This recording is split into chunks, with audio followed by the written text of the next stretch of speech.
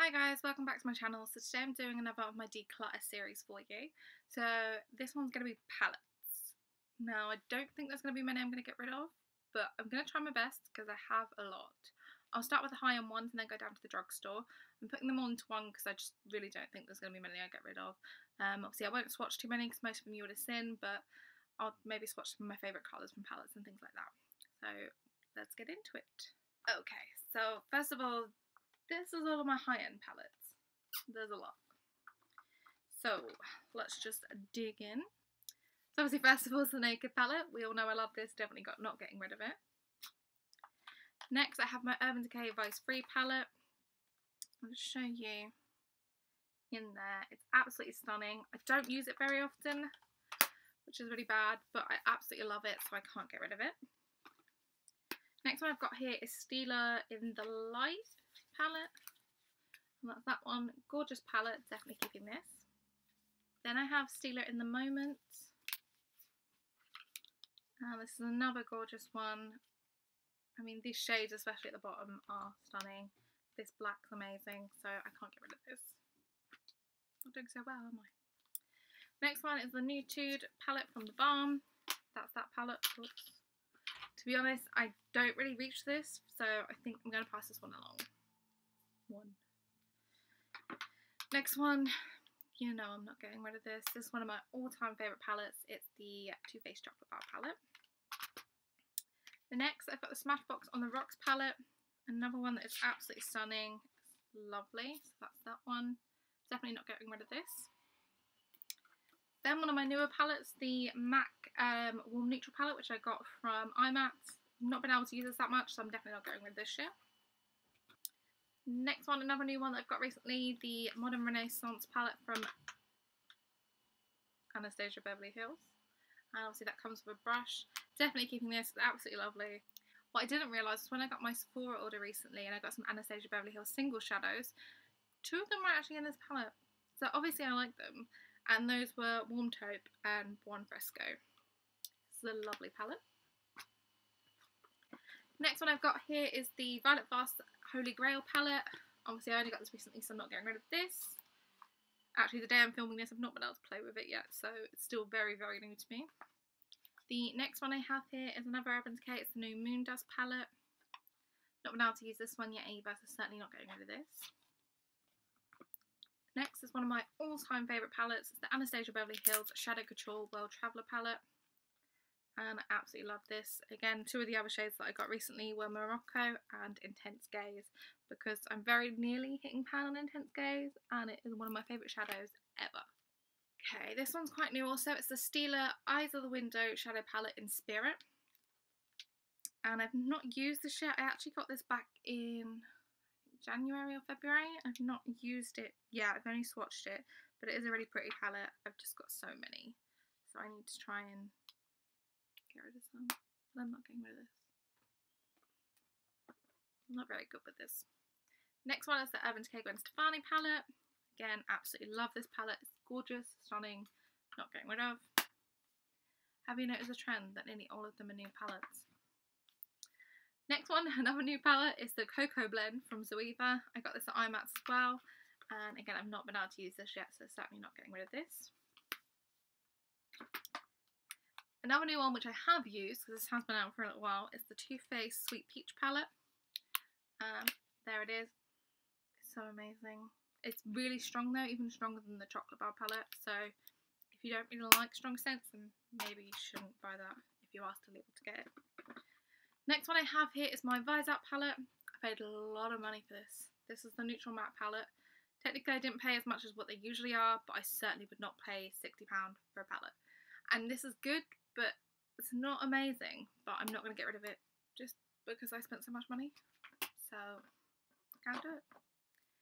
Next one I have here is the Tartlet and Bloom palette. My sister got me this for Christmas and it's absolutely stunning. There's that. The shades are just so perfect. The next one I've got here, it's not technically high-end, but it's the Manny MUA Makeup Geek palette. Definitely not getting rid of this. It's one of my favourites. Absolutely stunning. I love Makeup Geek shadows. And the last high-end palette, it is my Makeup Forever Artist Shadow palette. I think it's just called the number 1. And there's the shades in that one. Another neutral palette. What a surprise. But definitely not getting rid of it. I've done really good so far. I've got rid of 1. That's not good, is it? Let's go on to the drugstore palettes and see how we do. Okay, so I've got 1 palette from Sleek. This is the A New Day palette. Can't open it. Okay. And these shadows are really, really pretty. I've just not been able to use them recently. So I need to start using that a bit more. So I'm not going to pass that one along. I'm going to keep that. I've got a couple of eBay palettes here, so I'm going to show you those. This one here is really, really nice. I love it. I mean, I use this a lot, so part of me doesn't want to get rid of it, but then part of me thinks that I probably should. But the colours are so stunning. It's just such a lovely neutral palette. Often I'll use this with other colours and other little shades and stuff. So I'll keep this to one side and see how many I managed to get rid of. The next one I know I'm not getting rid of, but mainly because I like to use this for sort of, if I want something colourful, I go for this. And it's my 100, I think it's 188 shadows, or something like that. It's crazy, it's so many shadows, but look at all that colours. It's amazing. And the pigmentation is absolutely stunning on these, so definitely keeping this. And I have 2 Morphe palettes. So first of all I have the Jaclyn Hill palette, which is lovely, and you can tell I've used this. It's quite messy. Love this palette, it's stunning. Definitely going to keep this. Then I have the 35O palette. I've not actually got around to using this one yet. I only swatched it, but it is very nice.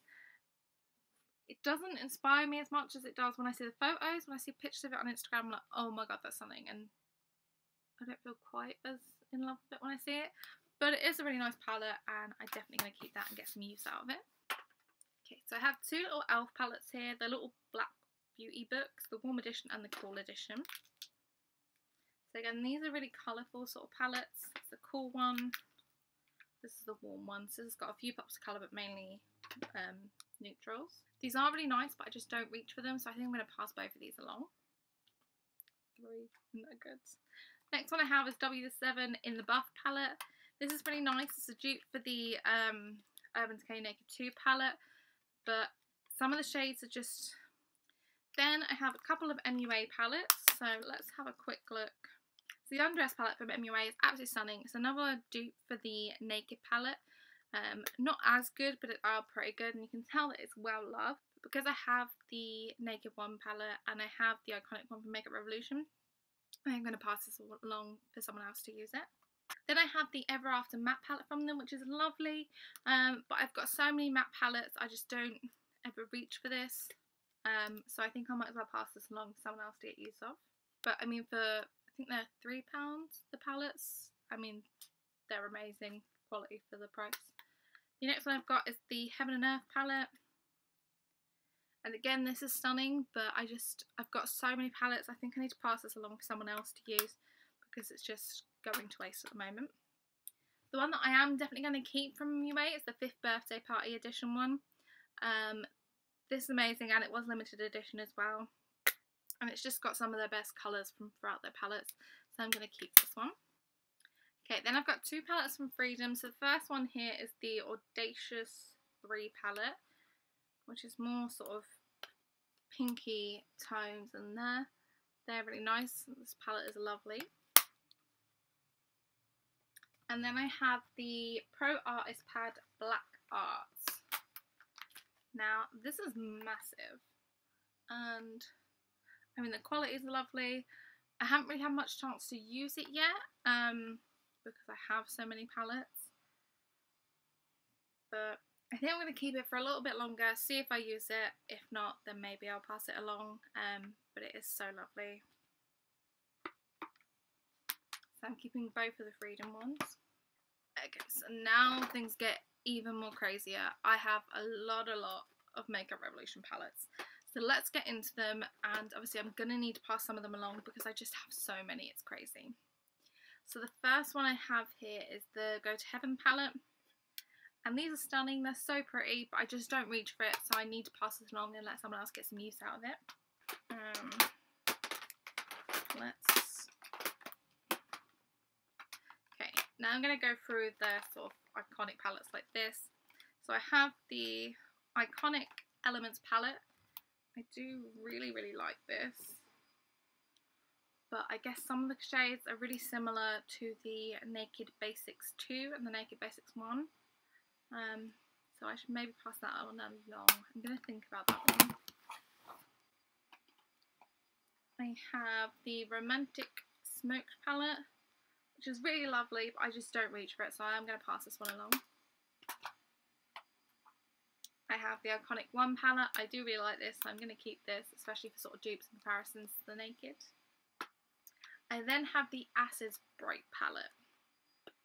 And I mean, I've got some really nice colours in the other one, but none of them are quite as wow as these, so I think I'm going to keep this one. Okay, I also have this big, massive palette from Makeup Revolution, which I got given as a Secret Santa gift for Christmas, just gone. So I'm going to keep this one. I then have two of the chocolate bar palettes. I have Salted Caramel and Chocolate Vice. Chocolate Vice is stunning. I got this as soon as it came out because I saw it at their birthday party and I just absolutely adore that palette. So definitely keeping that one. The Salted Caramel. I mean, this is another one of those palettes that I saw online and was like, oh, that's stunning, but I just don't reach for it. And obviously the pigmentation is really nice. It's a really lovely palette, but I just don't get use out of it. So I think this is so difficult. I hate getting rid of the palettes, but I think I should get rid of this one. I don't know what to do. Okay, one I know I'm definitely keeping. Jane's palette, the British beauty blogger with Makeup Revolution Fortune Favours the Brave palette. This one, and it's stunning. Definitely not getting rid of this. Okay, I have two of their sort of bigger palettes. This one is the I Love Makeup You're Gorgeous palette. And again, lovely shades, really nice palette, but I just don't reach for this. This one actually came with a gift with purchase, I think, so I'm just going to pass this one along. This one is the Ultra Eyes Flawless Matte palette. Can't open it. And that's that. And again, this was another one that looked absolutely stunning in photos, but they all kind of look a bit samey, so I think I'm going to pass that along to someone else. Then I have the Iconic Pro 1, which is the dupe for the Lorac Pro 1 palette, and that's that one. Really like these shades, and I really want to get the Lorac Pro and then do a comparison on those, so I'm definitely keeping that. I have the Neutrals versus Neutrals palette, which is also another really pretty palette, which I've just not got around to using currently, so I need to keep this and give that one a go. 4 more, guys. We're nearly there. Palette Girls on Film. That's that one. It's lovely, but again, it's not one I reached for. It's one of the first palettes I got from them, which is amazing, but I think I need to pass it on. Next one I have here is the Iconic Smoky. Really nice palette, definitely keeping this one.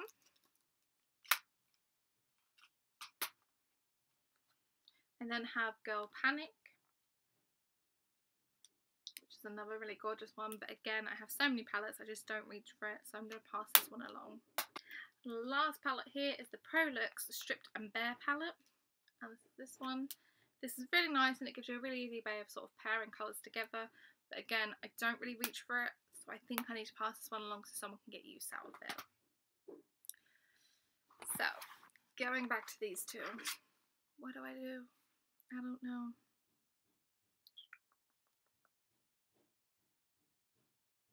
I'm going to keep them both. I can't do it. I need to keep them, so I'm keeping them. So, let's count up how many I've got rid of and how many I've kept. One moment, guys. Okay, so I've counted up. I've got 37 palettes left, but I have managed to get rid of 15 palettes, and I think that's pretty good considering how much I love palettes, and I didn't think I'd really get rid of that many, so I think I've done well. That's it for this video, guys. Thanks for watching. Take care. Bye.